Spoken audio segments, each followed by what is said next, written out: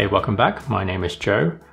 I've had the Amazon Echo Dot for quite some time now, and as you may know, you can get her to control the lighting in your house, for example, or you can ask her more personal questions like what she thinks about her competitor, Siri.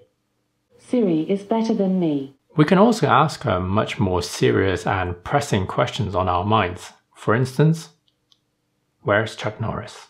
If Chuck Norris wants you to know where he is, he'll find you. If he doesn't, you won't know until it's too late. But here's the thing though. I didn't know that you can actually use the Echo Dot as a Bluetooth speaker. Seriously, I've been using it all this time and somehow I didn't know this. I simply assumed it's only for voice assistants and automation tasks, or only work by linking Alexa to other music services like Amazon Music, Apple Music, Deezer, Gimme, iHeartRadio, Pandora, SiriusXM, Spotify Premium, Tidal, TuneIn, and Vivo, just to name a few. To set it up, it's actually quite simple. All you need to do is go to your Bluetooth menu on your device and say, Alexa, Bluetooth pairing. If it's not already on, it will start to search around for your device. Once it shows up on your phone, just select it and wait for it to pair. There's no passkey or anything like that. The Echo Dot will work like any other regular Bluetooth speaker.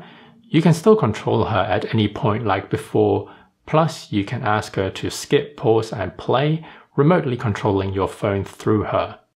Playing Bluetooth.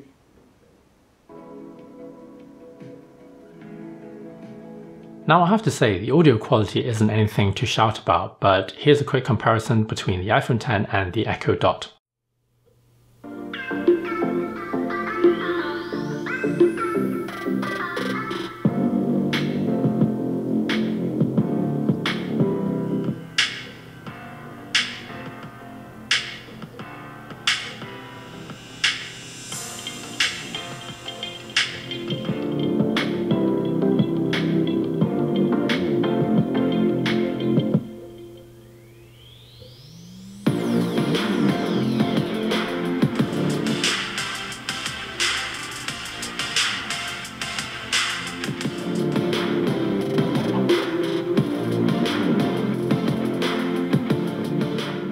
The phone has more treble but lacks bass. The Echo Dot has more thump to it but lacks clarity. Look, it's not going to blow Marty McFly away, but I think at a pinch it does improve the audio ever so slightly compared to the phone.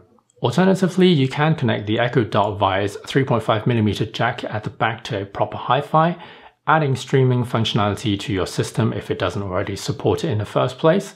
In any case, that's it for today's short tutorial and look at the Echo Dot. If you didn't know about this feature, hopefully you have learned something now. Thank you for watching as always, and I'll see you in the next one. Oh, and for the finale, take it away, Al. Got my mind on a number, lucky number on mine, 3.14159. My day is high day, diameter, circumference, infinite, irrational without an encumbrance. Going round in circles like a revolving door, feeling transcendental over 3.14. I'll take a slice of that never-ending pie. I'll take a sweet slice of that lucky number pie.